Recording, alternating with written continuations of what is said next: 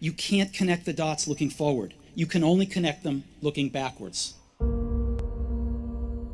So you have to trust that the dots will somehow connect in your future. You have to trust in something, your gut, destiny, life, karma, whatever.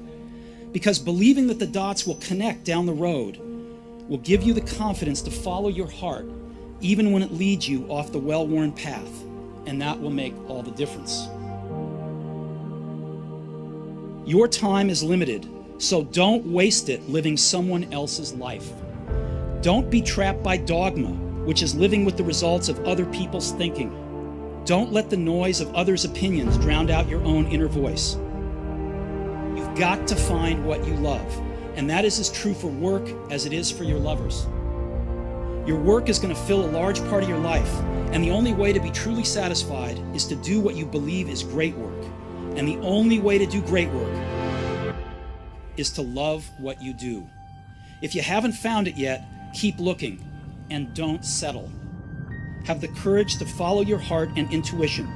They somehow already know what you truly want to become. That you're going to have some ups and you're going to have some downs. Most people give up on themselves easily. You know the human spirit is powerful. There's nothing as powerful. It's hard to kill the human spirit. Anybody can feel good when they have their health, their bills are paid, they have happy relationships. Anybody can be positive then.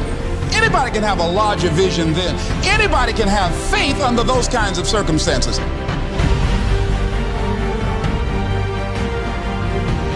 The real challenge of growth, mentally, emotionally, and spiritually, comes when you get knocked down.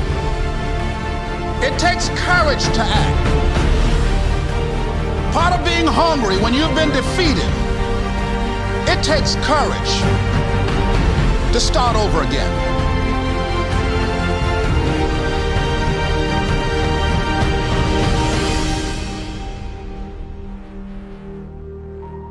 Fear kills dreams.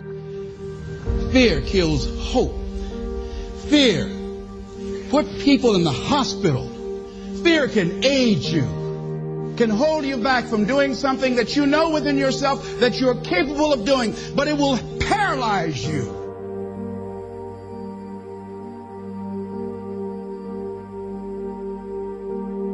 At the end of your feelings is nothing, but at the end of every principle is a promise. Behind your little feelings, it might not be absolutely nothing at the end of your little feelings, but behind every principle is a promise. And some of you in your life, the reason why you're not at your goal right now, because you just all about your feelings. You all on your feelings. You don't feel like waking up. So who does? Every day you say no to your dreams, you might be pushing your dreams back a whole 6 months, a whole year. That one single day, that one day you didn't get up could have pushed your stuff back I don't know how long. Don't allow your emotions to control you. We are emotional, but you want to begin to discipline your emotion. If you don't discipline and contain your emotions, they will use you.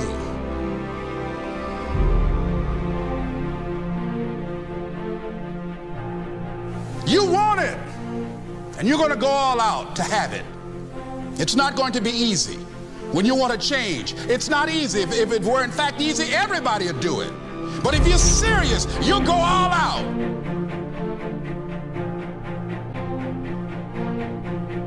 I'm in control here. I'm not going to let this get me down. I'm not going to let this destroy me. I'm coming back. And I'll be stronger and better because of it. You have got to make a declaration that this is what you stand for. You're standing up for your dreams. You're standing up for peace of mind. You're standing up for health. Take full responsibility for your life. Accept where you are and the responsibility that you're going to take yourself where you want to go. You can decide that I'm going to live each day as if it were my last. Live your life with passion, with some drive. Decide that you're going to push yourself. The last chapter to your life has not been written yet, and it doesn't matter about what happened yesterday. It doesn't matter about what happens to you. What matters is, what are you going to do about it?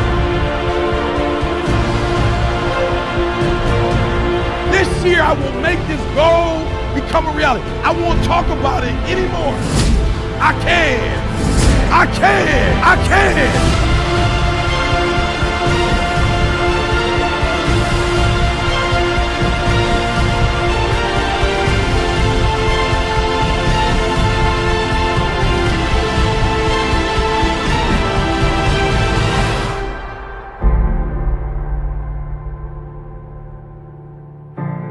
To persevere, I think, is important for everybody. Don't give up. Don't give in. There's always an answer to everything.